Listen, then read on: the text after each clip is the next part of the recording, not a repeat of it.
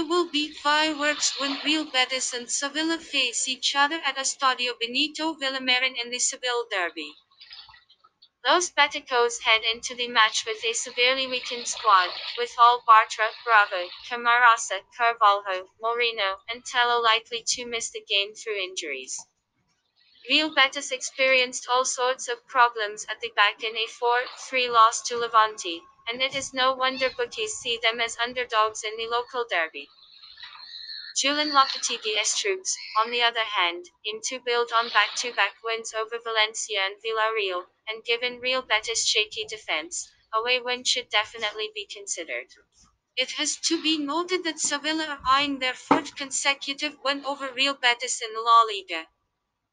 The likes of Escudero and Vaclik are both likely to miss the Seville derby through injuries.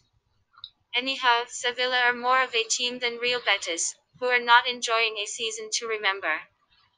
This match will be played on 02/01/2021 at 18:15. Prediction 0-1.